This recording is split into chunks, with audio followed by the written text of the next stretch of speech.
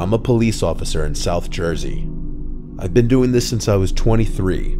For the most part, it's not as exciting as it's cracked up to be. Not a whole lot happens in my county. Usually the worst calls are disturbance calls or an occasional shoplifting, with something a little more serious sprinkled in there once in a blue moon. I've done just about every possible shift there is. I did my time on the night shift, and there were definitely some weirder calls during the night shift than the day shift.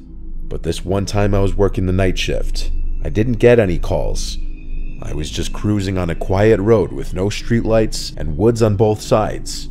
I saw the reflection of taillights suddenly approaching on the right-hand side of the road on the grass.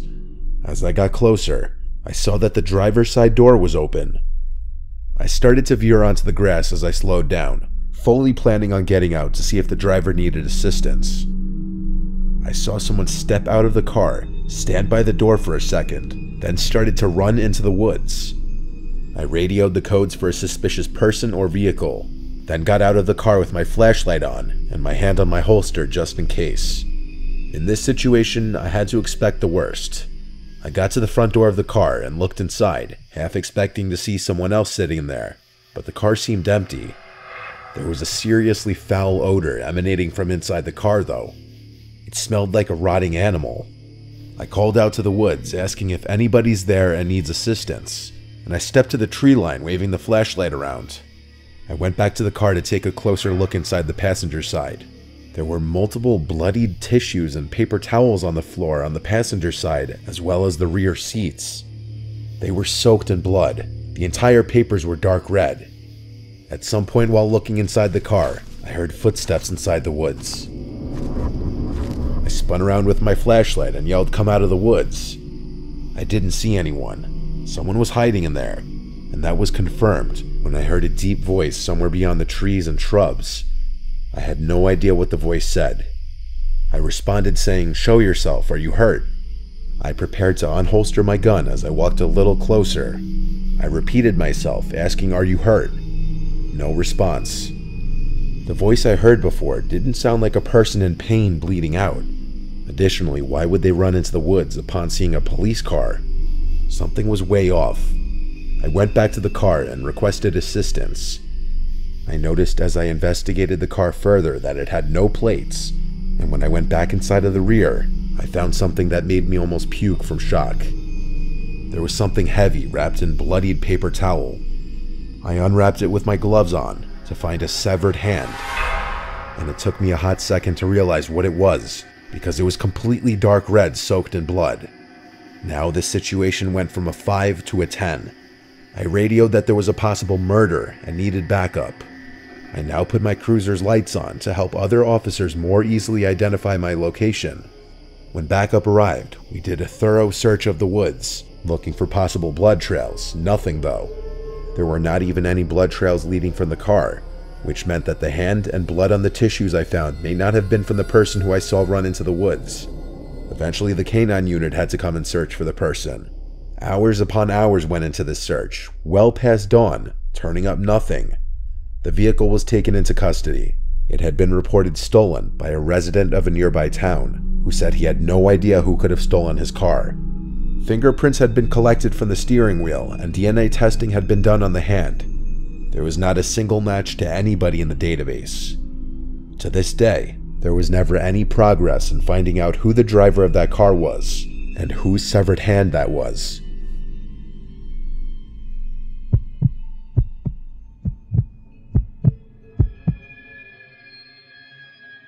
My partner and I are assigned to a unit in the sheriff's department that handles tethers, or ankle monitors.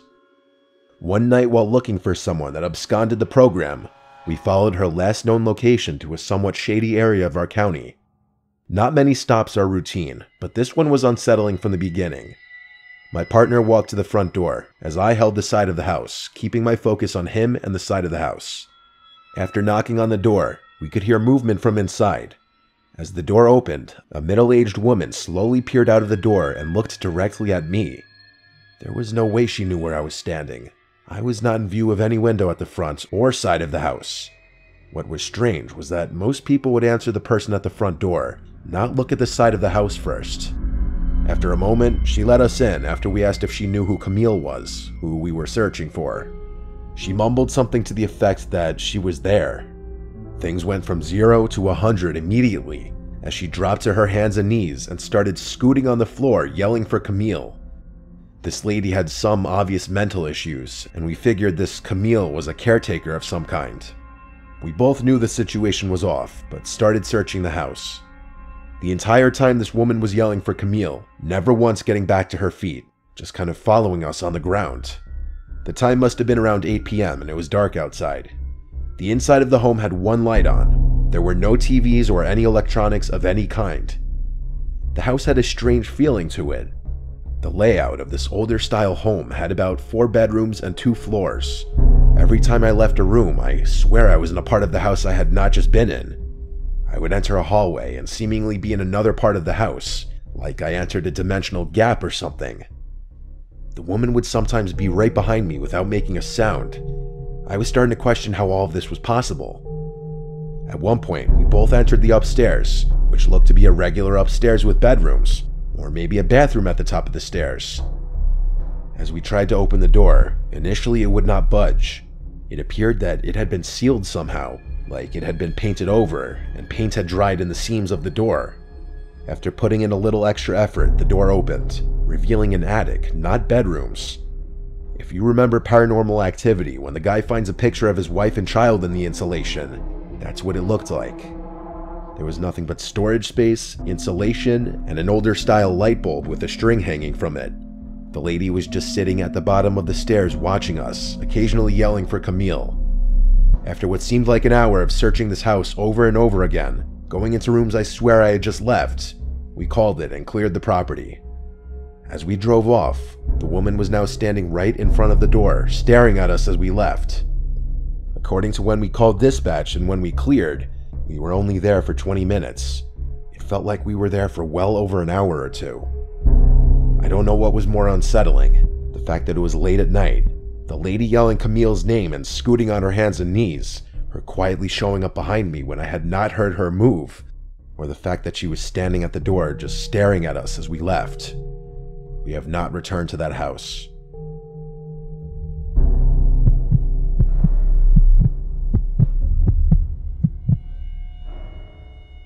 My family and I live throughout the middle of Georgia. Not many stories come out of this area, and this one I'm about to share makes us glad of that fact. My cousin, who I'll call Bob, has been a police officer for 5 years. He went into the force bright-eyed and optimistic, I guess like so many do. It sounds corny, but he genuinely wanted to make a difference and help improve the lives of the people in his community. One day, they got an alert from a house somewhere between Macon and Roberta. To hear Bob tell it, it was a place that people had thought was abandoned for years. Gives you an idea of the state the house was in. Anyway, when they arrived, an older gentleman was sitting on the steps outside the front door with his hand in his pockets. Bob and the other officer approached him and were alarmed to see that the man was crying. Well, not crying really, but sobbing, and he was also muttering something to himself about how awful it is.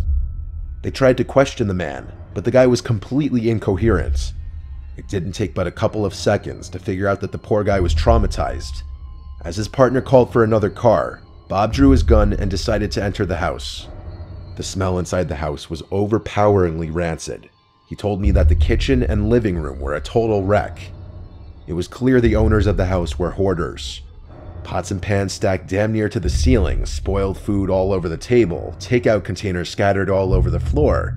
Disgusting. As procedure dictates, Bob called out to see if anyone would answer. Silence. He told me that even with all his training and experience over those past 5 years, his heart rate was already building fast. Gun at the ready, he checked out the living room and saw nobody was there either.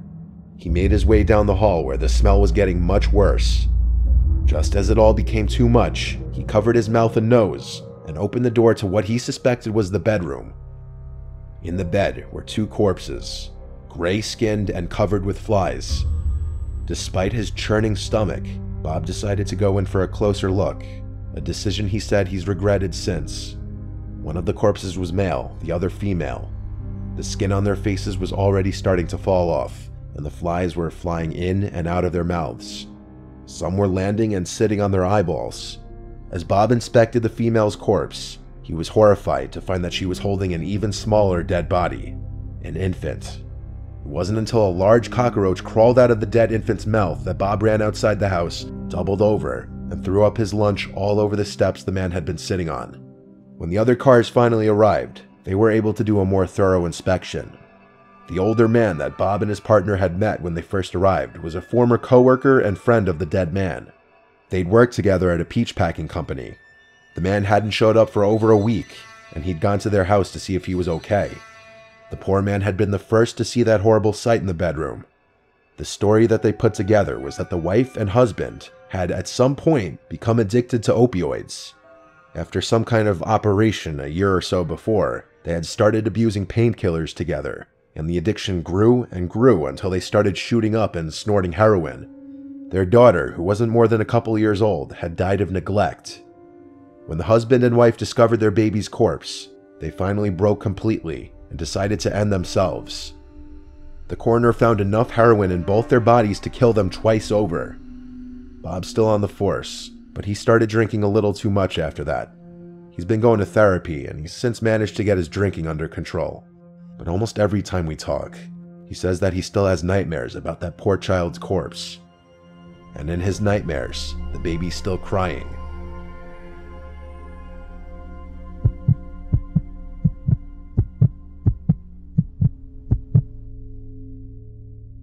I once responded to a call of a possible breaking and entering. A young woman living alone called in fear, saying that she came home to find a broken window downstairs, but nothing seemed to be stolen and she couldn't find anyone inside. But then when she went upstairs to bed, she thought she could hear footsteps moving around downstairs. Her call disconnected shortly after she said that, and the woman wouldn't pick up to any of the attempted callbacks. I took the call and arrived to the little house. I went to knock on the front door, and after a minute, I gave it another set of knocks and pressed the doorbell. After another minute, I tried one more time, this time banging really loudly and ringing the bell again. When there was no answer this time, I decided to inspect the house. I walked around the house, and I found the busted window. It was a window big enough to crawl through with ease. I stuck my head into the dark house and yelled, "It's the police." It was silent. I radioed to dispatch that the house seemed silent. More officers were en route, but I didn't feel right waiting around in case there was someone truly in danger in the house. I radioed that I'm going into the house through the window, and then I climbed through it. I stepped over the shattered glass into the kitchen. I drew my gun and started walking through the kitchen, hearing the glass crunching below my boots. I shouted into the house to make my presence as a police officer known to anyone who was inside. I didn't hear any footsteps, so I went upstairs, as the woman on the phone told dispatch that she heard footsteps downstairs, so that would mean her bedroom was upstairs. I wasn't trying to be too quiet as I went up the stairs, but I also wasn't stomping around. I didn't know what to expect, if someone with a weapon was in the house, or if the woman was just alone in bed. I said, "Ma'am, it's a police officer. Are you here?" And I heard back a soft female voice from upstairs saying yes. I followed the voice to one of the bedrooms, where I saw a woman sitting up in her bed under the covers. She looked at me, and I asked if she was okay. She said she was fine. I noticed a slight tremble in her voice. I kept the lights to the bedroom off as I looked at her. There was enough natural moonlight in the room that I could examine her facial expression. She looked distressed. I told her I was responding to her phone call, and then I asked her why she hung up and didn't pick up the callbacks. She stuttered and said no one is here. I caught on to what was going on. I looked at the closet and made a slight head nod to her. She very slightly shook her head no. I looked down under the bed and pointed, and she shook her head yes. The weight of the pressure of what to do next was 1,000 pounds. The best idea I came up with on the spot was telling her, "All right, ma'am, I just need you to sign this report form stating that I was here and there was nothing unusual." She said okay and got up from the bed and came over to me. And when she was close enough, I pushed her out of the room and then drew my gun and yelled, "Come out from under the bed." I was still shook when I saw a dark figure actually slowly coming out from under the bed. I said, "Hands first and drop any weapons." I heard the clank of something drop to the floor, which turned out to be a gun. A middle-aged man in all black clothes stepped out from under the bed with his hands up. I made the arrest on the spot and brought him outside. right around the time the other officers were arriving. The woman had hung up the phone on the police when she thought the footsteps were upstairs and she didn't want the intruder to hear the audio from the phone call. This was also why she didn't pick up the phone, because by this point the intruder entered the room and had her at gunpoint. And since the police were already coming, for whatever reason, instead of fleeing the scene, the intruder threatened to shoot the woman if she made a sound when the police came. After I had rung the bell, he hid under the bed and told her to pretend he wasn't there. I'm glad I was able to catch on to the situation. It could have gone a number of ways if I hadn't.